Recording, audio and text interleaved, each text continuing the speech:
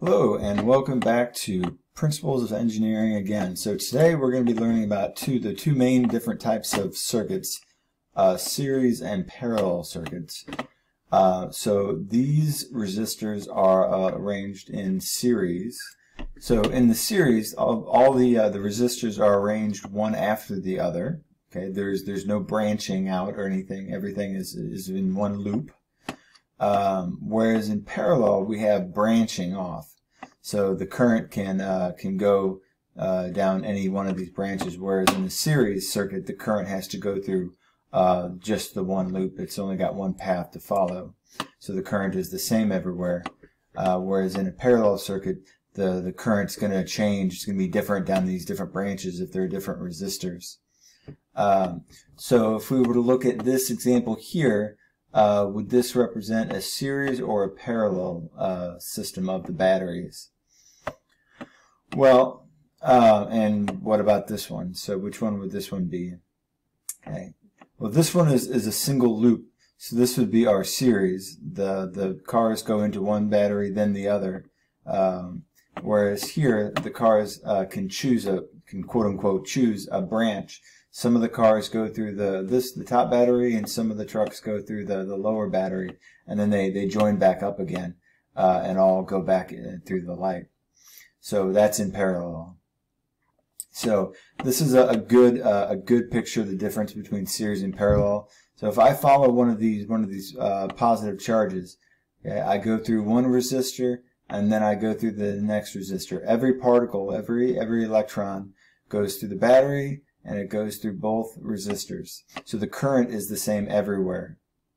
Whereas here, okay, all the current exits the battery, and then it splits. And some of the current goes down the first resistor, and some of the current goes down the next resistor. Now these resistors are the same, which is why the current is the same for both of them. And notice that the current loops back together and joins back to the battery. So these two currents are going to add up to be whatever the current is exiting or entering the back of the battery. So now if we look at, again, which one is this one? Is this series or parallel? Okay, this one is series because there's only one loop to follow.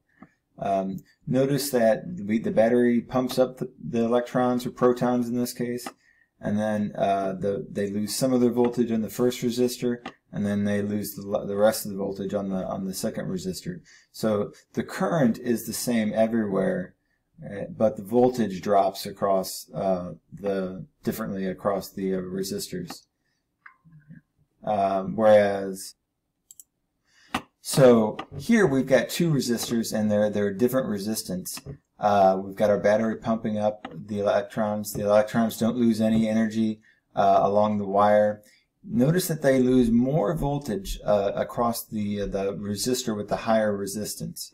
So in here across the 10 we don't lose as much, but then we get back down to 0 volts, and the battery pumps it up to whatever 9 volts it is, and then we lose so many volts here and then so many volts here. So, alright, now to solve these circuits, this might look complicated. It's not really that complicated, but this is a little chewy. There is some meat to this. So when you're doing a series circuit, the current is the same everywhere. Okay? The current is because the electrons don't have any branches to follow, so the current is the same everywhere. The voltage drops across each resistor, which they're calling V1. The voltage drop across that is V2 and V3. They add up to the voltage drop across the battery. So I might lose, just making up a number, I might lose 2 volts here, I might lose 6 volts here, and I might lose 4 volts here, and that would add up to my 12 volts. So the voltage drops have to add up to the voltage of the battery, which they're calling VT for V total. The total resistance of the circuit, which is sometimes called the equivalent resistance, is just you add up the resistances. So you add up the resistances, and that gives you the total of the resistance. Okay? Alright. So first find the total resistance. Okay? RT, R total, equals R1 plus R2 plus R3. Just add them up. Then you're going to find the current.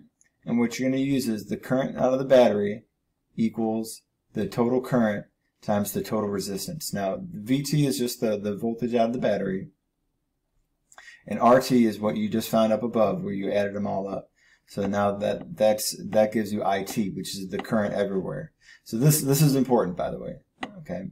And the next thing you're going to do is you're going to use V equals IR to find the voltage drop across each resistor. Okay, where the voltage drop across resistor 1 is going to equal the IT that you just found, okay, the total current times the resistance R1, and that'll be the voltage drop here. The voltage drop across here will be the current times this resistance. The voltage drop across here will be the voltage times this resistance. And then at the end, verify that your voltage drops add up to be the voltage of your battery. Okay. So, going through an example. First off, find the total resistance. Step 1. Okay, so add them up. So 220 ohms plus 470 ohms plus 1.2 kilo ohms. Now, this is in kilo ohms, so we've got to convert that into ohms. What does kilo stand for? What number? Kilo means 1,000, so this is 1.2 thousand, so 1,200. So 220 plus 470 plus 1,200 gives you that your RT is equal to 1900 ohms. Okay, so that's no big deal. Easy peasy. Find your total resistance. The next thing you do is you find your total current. And to do that, use V equals IR. Here they've already solved it for I. I don't know why they did that, but V equals IR, but they solved it for I. You use your voltage out of the battery, which is 12. And you use the total resistance that you just found. Okay, so we get 0.0063 amps or 6.3 milliamps. Okay, so now that's the current going through each of the resistors. Okay, the next thing you do is to find the voltage drop across each resistor. So we're going to find the voltage drop across resistor 1. So we multiply the current, which is 0.0063 amps, which is the same for all of these, times R1, which is 220. So we get a voltage drop of 1.397 volts. Then we find the voltage drop across across resistor 2.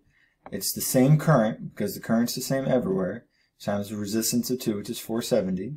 So we got 2.984 volts. And then we measure, we figure out the voltage drop across resistor 3, which is again the same current, times the resistance of R3, which is 1,200. I don't know why they put it in kilo ohms here, but it should be 1,200.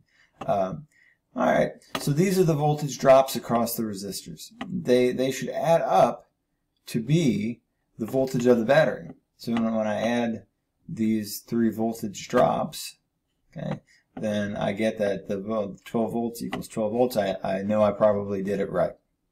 So that is a series circuit. Now, if you disconnect any part of a series circuit, okay, the current stops flowing because the current's only got one path to follow. So this is an open circuit and current will stop. This is why old school Christmas lights used to be such a nightmare, because if any one of those light bulbs burned out, the whole strip burned out. And the only way you could figure out which one was bad is by testing each and every individual light bulb. So now currently most light bulbs are wired in parallel, well, a combination of series and parallel, which we're not going to get into in this class, but they are wired at least partially in parallel. Okay, just when things started to hopefully make some sense, we're going to introduce, go back to parallel circuits, and parallel circuits are different. Parallel circuits, so you've got the battery, it pumps up the voltage, we don't lose any voltage until we get 2 resistors, and then we split. The current splits between these 2 resistors. Notice that each resistor has the same voltage drop, which is indicated by the same elevation drop. There's nothing else to drop the voltage or the potential. So the voltage is the same. The voltage drop is the same for each resistor, but the current isn't necessarily. So in this case, both resistors are the same, so the current is the same in each one. Now if we switch that, now we have our 30 ohm and our 10 ohm resistor. which resistor do you think we're going to get more current flowing through? The 30 ohm resistor or the 10 ohm resistor?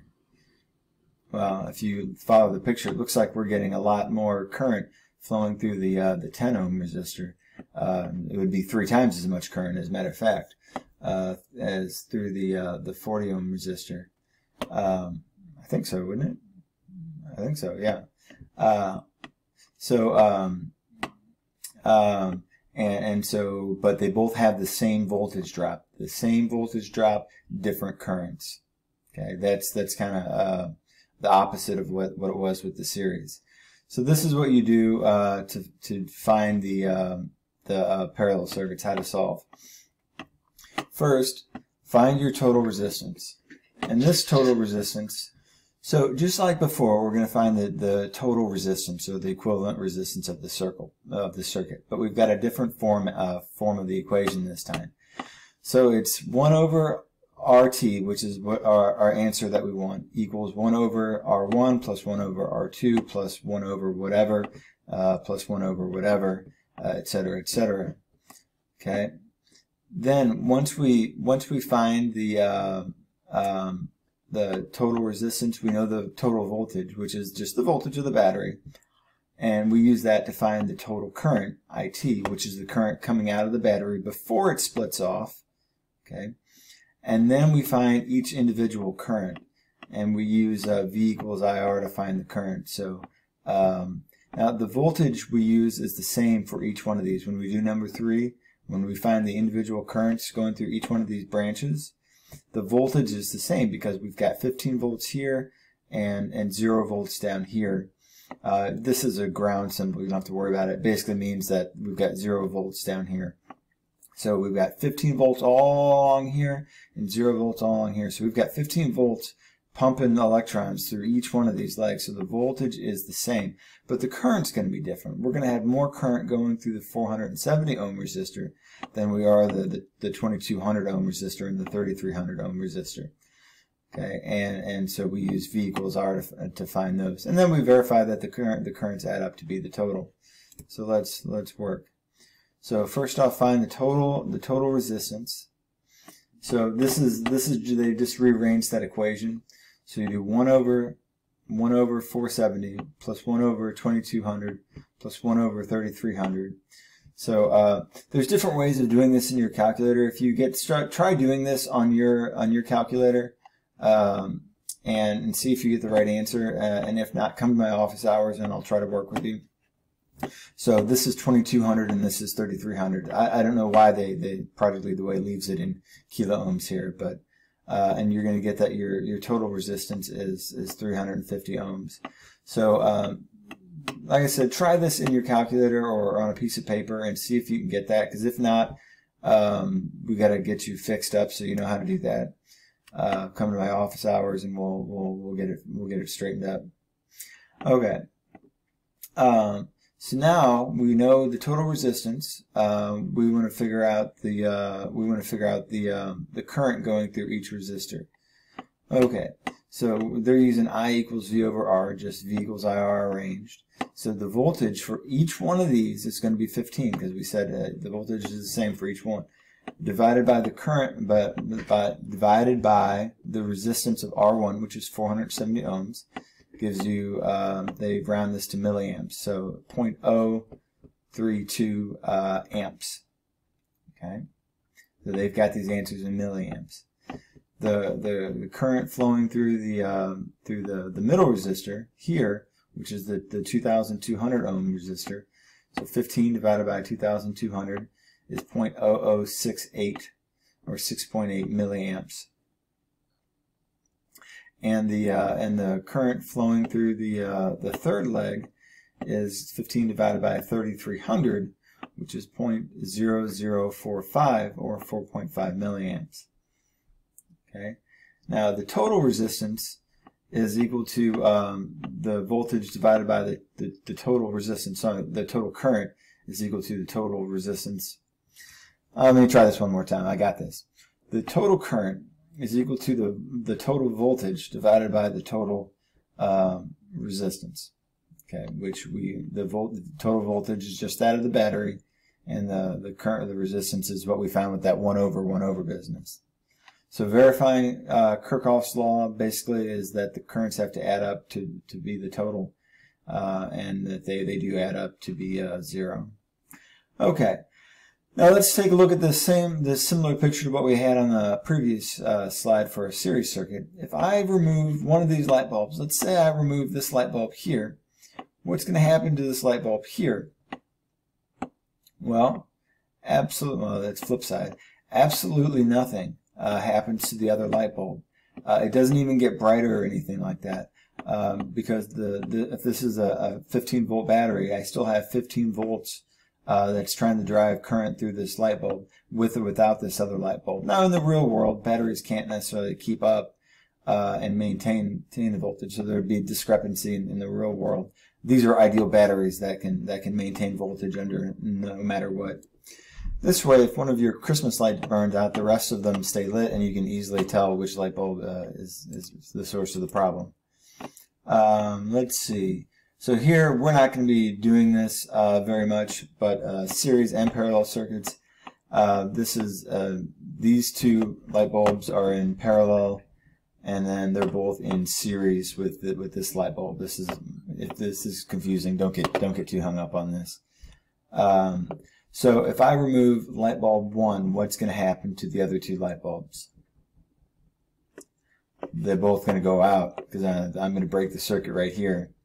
If I remove light bulb 2, what's going to happen to the other two light bulbs? Well, this light bulb and this light bulb are going to stay lit, and the current's going to go up. Yeah, whatever. Okay, and the last equation that we're going to deal with, and we're not going to deal with this much today, is electrical power. I just want you to see this equation. Power equals current times voltage, PIV. P equals IV, where P is the power, which is measured in watts.